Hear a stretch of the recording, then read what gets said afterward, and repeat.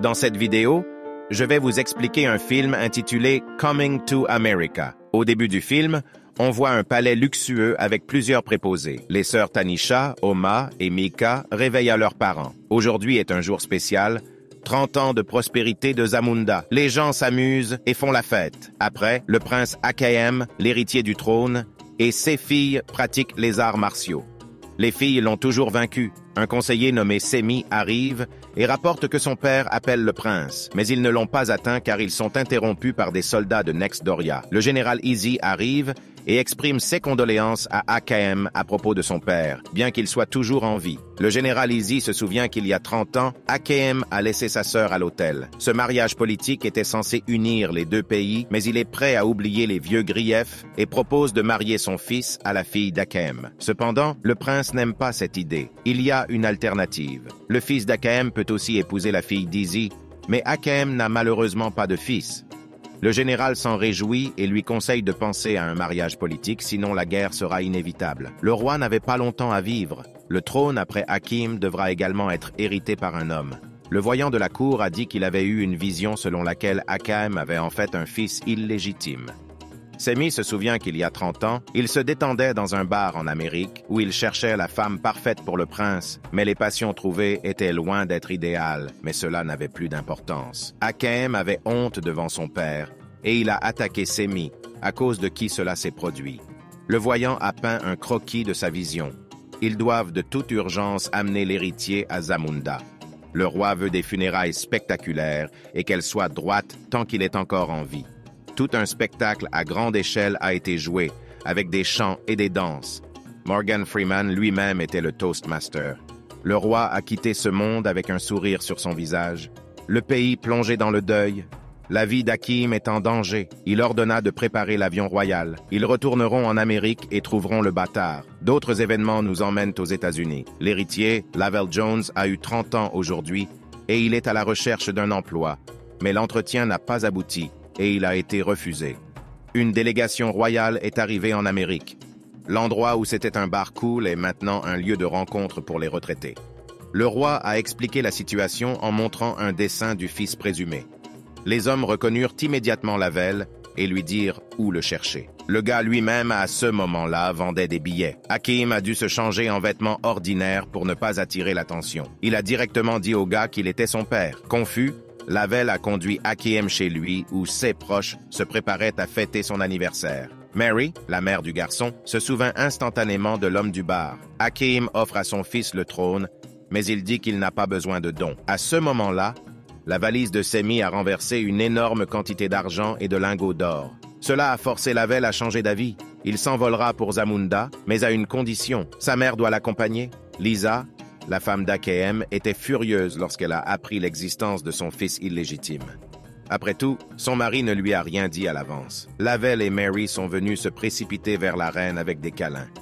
Puis Lavelle a été présenté à ses sœurs et elles ont été choquées par ce qui se passait. Entre-temps, le général Easy a été informé du fils du roi. Le soir, un dîner de famille a eu lieu. Au cours de la conversation, il s'est avéré que dans sa vie, le gars n'a vraiment rien fait. La princesse Mika n'aimait pas ce qui se passait parce qu'elle rêvait de devenir reine, bien qu'une femme ne puisse pas gouverner Zamunda. Le mari espère recevoir le soutien de sa femme. Il a admis qu'il n'appréciait pas vraiment tout cela, mais telle est la loi. Le matin, le gars a été réveillé par les domestiques. Lavelle était dans un état d'euphorie, croyant que maintenant le monde entier lui appartenait. 3 bonnes sont entrées et ont proposé de laver le gars. Excité, il alla consulter sa mère. Elle l'a rassuré, lui assurant que dans les couches supérieures de la société, cela est accepté. Marie elle-même n'a pas non plus négligé l'aide des baigneurs royaux. Dans la chambre, le gars a trouvé Mirembe, le coiffeur royal. Le gars a complètement changé son image. Il est temps de présenter Lavelle et Mary à tous les courtisans. La mère et le fils se comportent très bêtement parce qu'ils ne savent pas communiquer autrement. Le général Easy est venu soi-disant féliciter le roi du retour de son fils. Il a présenté sa fille, Bopoto, à la recherche d'une performance. Lavelle a décidé de se joindre à la danse, mais à un moment donné, Bopoto lui a attrapé le cou. Le général propose à nouveau un mariage arrangé, mais le voyant rappelle que l'héritier doit d'abord réussir le test. Le général leur a donné un délai, 1 semaine. Mika était très déçu, mais King était catégorique, car la loi le dit. Mika a continué à s'éduquer, et Lavel a commencé à apprendre les règles elle-même et d'autres disciplines. Pour devenir prince, il doit avoir la moustache d'un lion au repos. Lavel est horrifié par cette perspective. Le soir, il se plaint à Mirembe que toute cette vie n'est pas pour lui. Il croit qu'il ne justifiera pas les espoirs de son grand-père. Mirembe lui a raconté la légende de Zamunda à propos du prince Akem qui a parcouru le monde pour trouver son amour. Il a donc rencontré Lisa qu'il a épousée. Mirembe lui a conseillé d'être lui-même et il l'a fait. Tous les courtisans furent choqués de ses manières. Lavel a présenté son assistant personnel à son père, oncle Reem, qu'il a élevé comme son propre fils. À partir de maintenant, Lavel a commencé à se déplacer plus facilement. Un mariage royal est prévu. Mika considère tout cela comme un cirque et une honte pour leur pays. Elle a également poursuivi sa formation pendant que son frère et l'oncle Reem enseignent les manières occidentales à Akem. Reste la dernière tâche. Il a besoin d'avoir la moustache d'un lion. Le gars regarde le prédateur de loin. Mika est venu et a commencé à se réjouir de sa cachette et qu'il n'était pas le bienvenu ici. Puis, Lavel a admis qu'il n'avait pas été considéré comme une personne toute sa vie. Pleurant le frère, elle a laissé entendre que l'épreuve avec le lion n'avait rien à voir avec le courage. Premier tour est un test de l'esprit. Mika a commencé à aider son frère à se préparer. Le jour du test est arrivé. Au début, le lion n'a montré aucun intérêt, mais ensuite il a couru après la proie.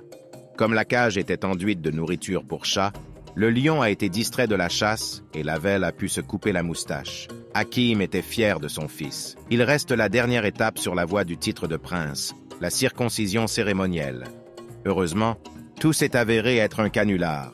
C'était une autre épreuve de courage avant que Lavel ne devienne prince, mais quand ils ont commencé à lui mettre une couronne sur la tête, il s'est évanoui. Le soir, comme d'habitude, il parlait avec Mirembe. Ils ont discuté de films et d'autres choses. Mirembe a admis qu'elle aimerait plus de liberté. Elle a toujours rêvé d'ouvrir son propre salon de beauté, mais à Zamunda, une femme ne pouvait pas avoir d'entreprise. Lavel a promis que s'il devenait roi, il changerait la situation pour le mieux. Ils s'embrassèrent, puis la jeune fille s'empressa de partir. Elle n'aurait pas dû le faire car Lavel épouserait bientôt la princesse. La cérémonie officielle du couronnement du prince Lavel a eu lieu. Parmi les invités, bien sûr, le général Easy et sa fille Bopoto. Semmi et oncle Reem sont d'ailleurs devenus amis. Lisa et Mary s'entendent également. Lavel a essayé de mieux connaître Bopoto et il est immédiatement devenu clair que la jeune fille a l'intention de tout faire pour plaire à son futur mari car elle n'est qu'une épouse. Voyant Mirembe, Lavel est venu sans hésiter vers elle en disant qu'il voulait l'épouser et non Bopoto. Lavel est allé annoncer la nouvelle à son père mais a plutôt entendu sa conversation avec le général Easy. Il parle de profits futurs et de prospérité. Le gars s'est rendu compte qu'il n'était qu'un pion dans leur jeu politique et a décidé qu'il s'enfuirait chez lui avec sa mère, son oncle et sa mariée. Bientôt, Akem est informé de la fuite de l'héritier qui a détourné l'avion royal. Le général s'approcha et lui rappela que le mariage devait avoir lieu demain. Dans sa chambre, Hakim était indigné parce qu'il avait tant fait pour son fils et qu'il s'était enfui. Lisa, étant ivre, a exprimé à son mari tout ce qu'elle pense. Hakim a complètement oublié la fille aînée qui a consacré toute sa vie à l'éducation et elle ne pouvait pas devenir reine simplement parce qu'elle était née femme. Lisa a chassé son mari de la chambre. Pour mettre de l'ordre dans ses pensées, Hakim était engagé dans le nettoyage d'un restaurant local, se plaignant de la vie au propriétaire de l'établissement. Il réalisa soudain qu'il se fiait toujours à l'opinion de son père et ne se souvenait pas du tout de sa mère. Hakim avait l'intention de s'envoler pour l'Amérique pour rendre son fils et Semmi est resté aux commandes. Aux États-Unis, le roi apprit qu'aujourd'hui, Lavel et Mirembe allèrent se marier. Les futurs mariés entre-temps sont venus à l'église. Mika a essayé de tromper le général, mais la princesse a été faite prisonnière. Grâce à ses talents de combattante, elle a repoussé les combattants, puis à son aide, les sœurs et Semmi sont venues. Mika s'est rencontrée en duel avec le général, le battant. Maintenant, elle va dicter les termes. Hakim a fait irruption dans l'église, mais Lavel n'allait pas renoncer à sa décision. Il a dit qu'il avait entendu leur conversation avec le général et qu'il n'allait pas être un pion dans leurs intrigues. Hakim s'est rendu compte qu'il devait bénir son fils et le laisser être heureux.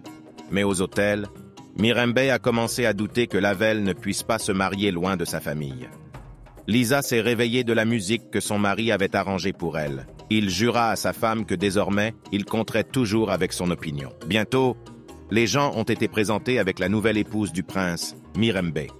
Le père a dit à sa fille qu'il publierait un décret approprié et lui transférerait le trône. Soit dit en passant, le général Izzi est également attaché aux relations amicales. Le film se termine ici. Abonnez-vous pour plus de vidéos comme celle-ci.